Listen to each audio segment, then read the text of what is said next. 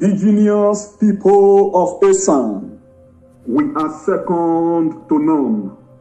It is very important that without short narrating our Esan history, we do narrate our Esan history and put it in a very right perspective. Today, I want to teach us about the true history of Ugboha Kingdom. Ugboha is originally known as Owaha, although these two names are of the same meaning. But by reason of the various dialects that is spoken in Esan language, it can be pronounced as Owaha or Ugboha. Ugboha and Owaha means from where life began. In all actuality, Owaha means interland. In other words, the inhabited Esan people who had their settlement in the interland of Esan and turned the interland of Esan into a cultural land and industrialized land. Hence, the name Owaha was derived, now popularly known as Ugboha.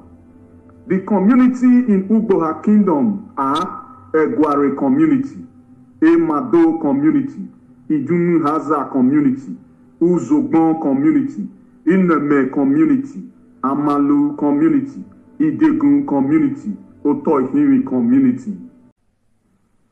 Owaha or Ugboha, from where life began.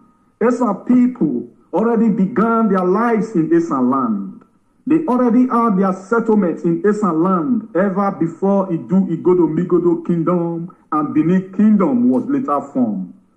After Esan people had their settlements in Esan land, some Esan people later sojourned from Esan land towards the present-day southern Nigeria.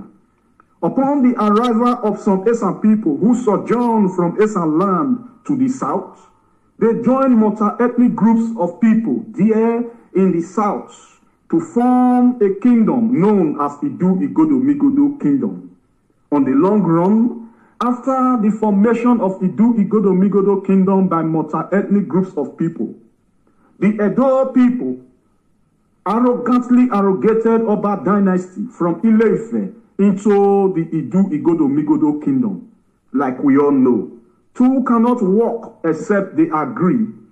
Oba dynasty that was arrogantly arrogated from Ile-Ife into the Idu-Igodo-Migodo Kingdom was not by way of agreement by all the ethnic groups who formed the Idu-Igodo-Migodo Kingdom.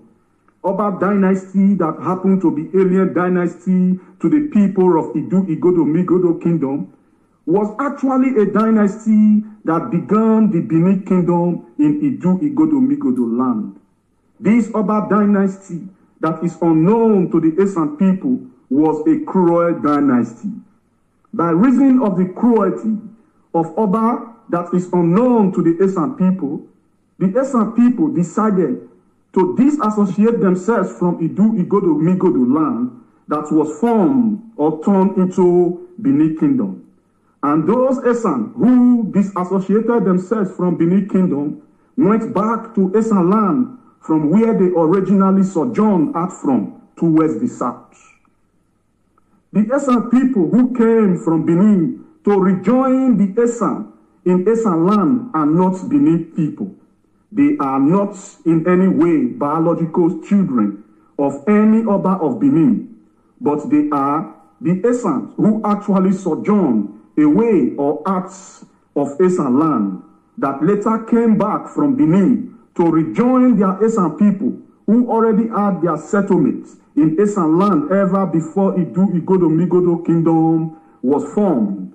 And when they arrived to Esan land, they introduced a Egware monarchical structure, which they also instituted in Idu-Igodo-Migodo that was arrogantly later turned into Benin Kingdom. During the industrialization of Esan land, the Esan people of Owaha, who are also known as Ugboha people of Esan, they were the humans gifted with iron melting and blacksmith production in that era there in Idu-Igodo-Migodo Kingdom at about 925 AD. The settlement of the Esan Ugboha people, who also joined the multi-ethnic groups of people to form the Idu-Igodo-Migodo kingdom that was later arrogantly turned to Benin kingdom. Their settlement is known as Idumugun, which is called Ugboha to date there in Benin City.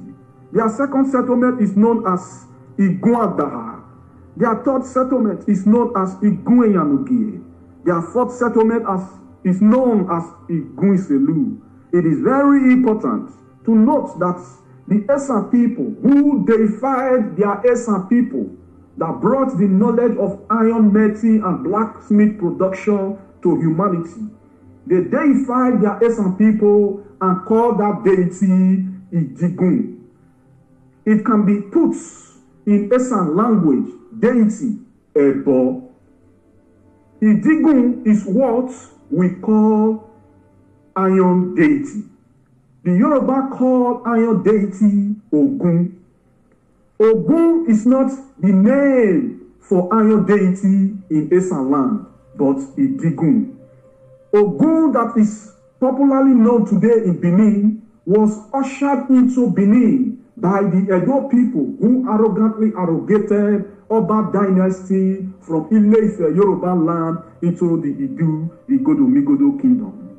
Their essence, Ogun is not the word for iron deity.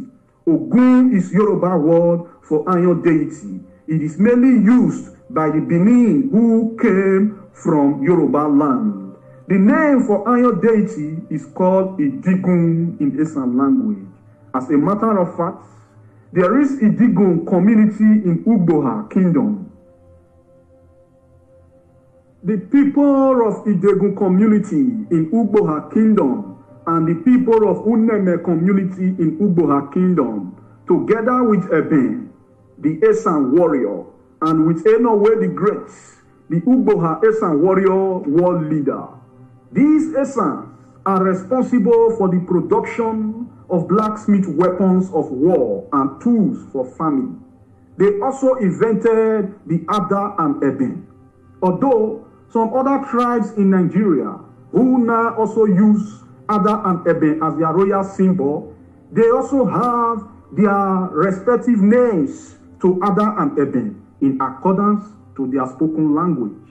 As a matter of fact, amongst all the tribes and languages that uses Ada and Eben as their royal symbol, the Esan people are the only ethnic groups who have a kingdom called Igwebe kingdom. Igwebe actually means the village of Eben. As we can all see, this speaks volume on where Eben actually came from. Who is Eben? Eben was an Esan man who was also a great warrior of the Esan people during the 15th century. During that 15th century, it happened that Oba Esige was the Oba that was on throne and Oba to the Benin people.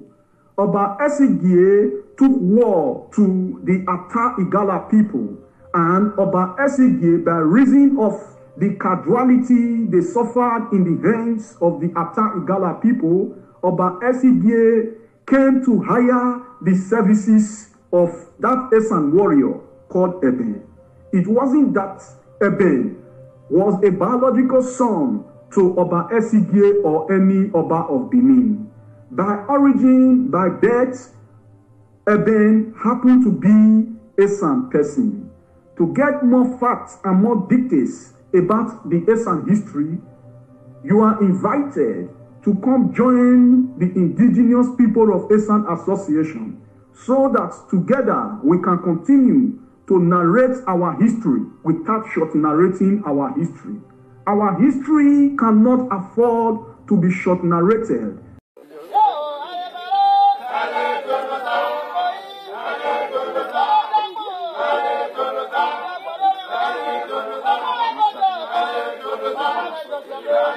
Thank you.